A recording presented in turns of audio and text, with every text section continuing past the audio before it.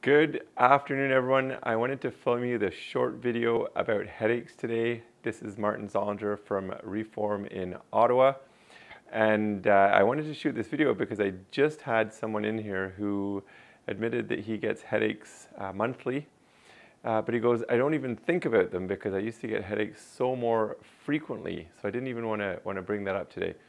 But of course, headaches affect so many people, debilitating, time off work, quality of life. So I wanted to say there's help for you guys. I want to show you why headaches happen, especially what we call cervicogenic headaches, which are headaches that they're actually pain that's coming out of your neck, going up to the head. And I'm going to explain what that looks like on a spine.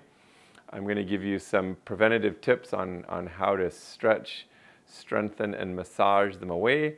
And of course, if there's a cause for an adjustment, you should book in and get your spine assessed.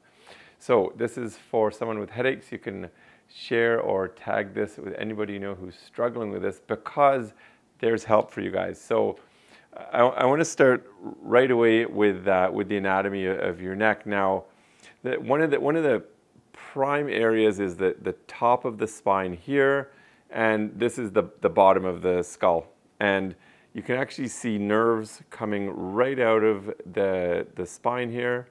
And there are nerves that circle right back up into the side of the head.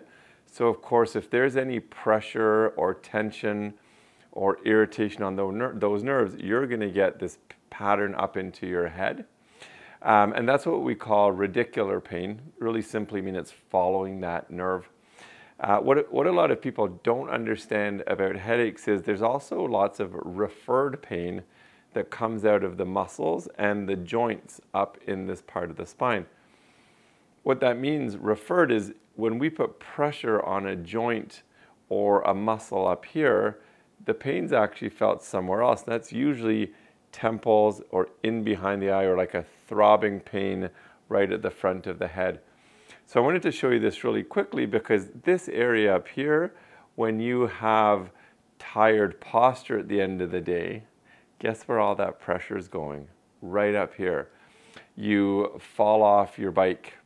You have an old motor vehicle accident from years ago that put a whiplash into your neck and damaged some of those ligaments or caused subluxation. So there's a shift or a twist of some of these spinal bones, and there's always pressure on those nerves.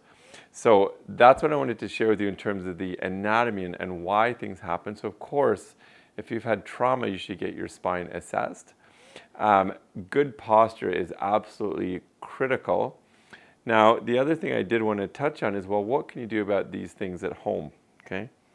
So right away, I'm going to turn around and I hope you guys can see this okay. Right at the back of the head, on either side, you have 4 very small muscles. These muscles are called the suboccipitals, and they send all sorts of referred pain up, okay? So right away, you can get in there with a thumb or a couple fingers, and you can massage these little muscles out and try and get some tension out, okay? Second thing you can do is stretch out the neck. And there are 2 specific muscles that literally run from the top right down to the shoulder blades. And I find the most effective stretch for headaches is looking to one side, dropping your eyes to the floor, and then adding a little bit of tension. And so you should feel a pull right down that whole neck, even into the shoulder blade. And if you're doing it right, you should also feel a lot of stretch happening right at the base of the skull.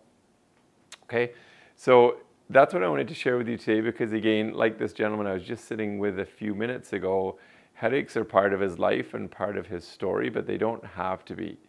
Again, the vast majority of headaches come from a dysfunctional cervical spine, things in the spine, in the neck that are not working well and sending pain up to your head.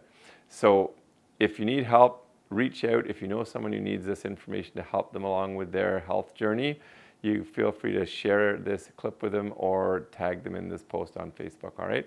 So don't forget, if you're on YouTube, subscribe. If you have any questions, I'm here to help. Take care.